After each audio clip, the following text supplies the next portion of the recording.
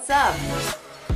I'm just gonna be really relaxed for this video because the theme of this video is super relaxed. How to be lazy and a guide to being lazy without like losing your integrity completely unless found out.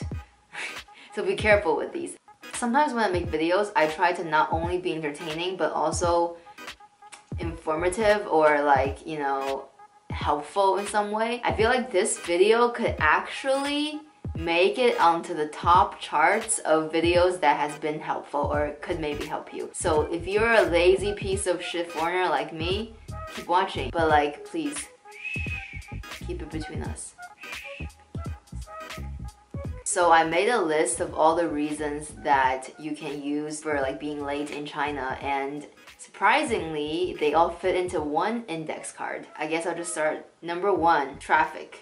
The thing with this one is it's not quite specific to China. I'm gonna give you some good ones specific to China, specific to Shanghai even. Second, Chinese and English addresses or pronunciations. This works especially well if you're new in Shanghai. So for instance, you can be like, hello, I'm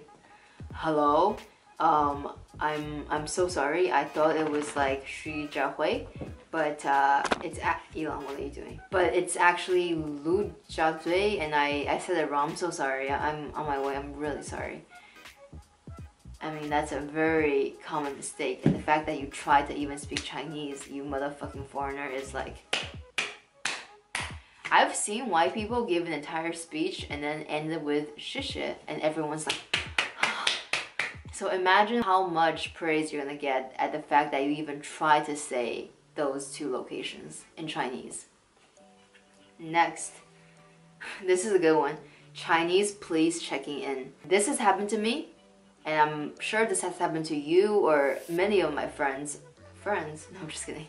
It's always super early in the day, like 6 a.m., 6:30 a.m. and you're just like, who the fuck is knocking on the door? Like, I've only had 1 hour of sleep. Boom, boom, boom, boom, boom, boom, boom, boom, like a hard knock. You're just like, holy fuck. Is it like a crazy ex or something? And then you open the door to realize it's even worse, the motherfucking police officer, and you're just like, what's going on? Like, I'm such a good girl, like, what did I do wrong? I'm just kidding, but like, you know what I mean, something like that. And then they're like, blah blah blah, basically check your registration, check to see your resident permit is not expired, check to see you registered and do everything right.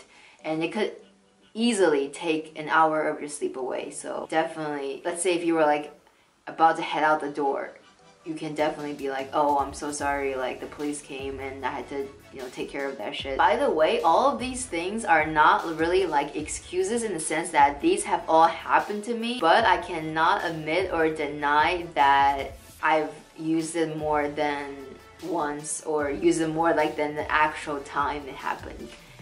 Where are we? Okay, electricity apartment maintenance. This is a really funny one because I feel like it's not like a one universal law, which means you can much easily get away with something like this in China. So one of the apartments I lived in, deadass, like they knocked on my door and they were like, oh, we're collecting water fee. And I'm like, what? I've never even heard of this and I've been here for a year. And they're like, yeah, that's because we collect the water fee once a year. I'm like, okay. And then just last month, some guy came to my apartment and he was like, I'm here to check to see if your coal is working right. I didn't even know anything in my apartment ran on coal, so that was also a surprise, but also an excuse to be late. I forgot if this is the 5th or the 6th, but no big deal because what matters is the fact that you're gaining knowledge of gold here.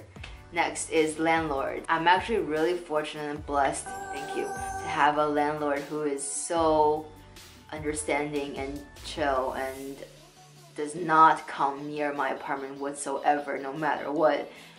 But I've had landlords who are not always like this. Like once it was like dead in the winter, super cold, freezing, and then like she's just like, oh, I'm coming to get something now. I was like, okay. And then she came and took the table away. She's like, I need this table. So then I had to get another table, which is another long story. But anyway, if the landlord ever comes and like checks on you or whatever she does, that's also gonna take away time from if you need to go somewhere. Boom, another excuse to your list. This is a good one, but it's not always doable. Waiting for delivery guy to sign for a package. For some reasons, certain packages, or some people like to say parcels, which is a little bit weird, but you know, I just say packages. But they would say like you need to sign them before you can accept it, before you can keep it, whether it is a letter or a package from Taobao. Sometimes the wait can go from like 20 minutes to up to a couple of hours because of the delivery process, the traffic, whatever. Boom, more excuses for you. Next one, it's the simplest one because you just have to say one word: visa. If you say visa to any Chinese person, they'll probably just be like, oh, okay. That's it.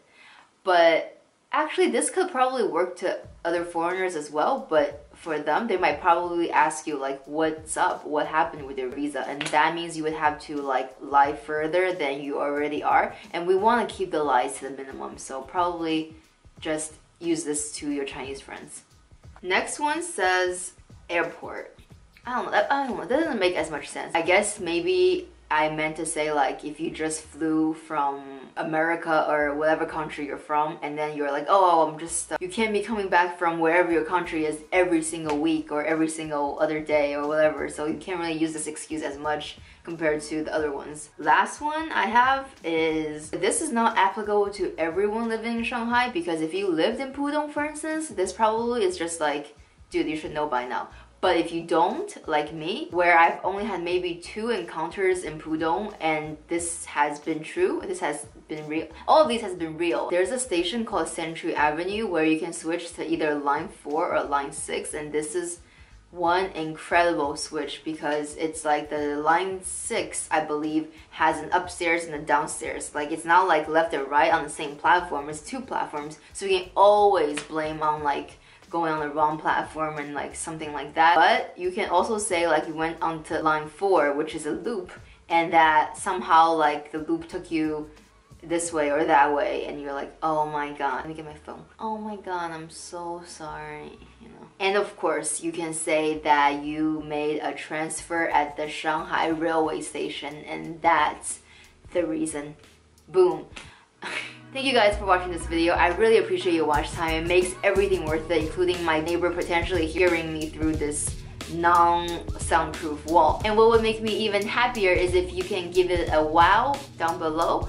And also check out my YouTube channel. Subscribe to that as well, because I'm going to be posting some content that is probably not as suitable for WeChat subscription account, but I'm going to keep doing me, so I'm not gonna like not post it. And also, I'm always down for video ideas too. So if you have a good one, leave in the comments below. Thank you for watching. I love you so much. Bye.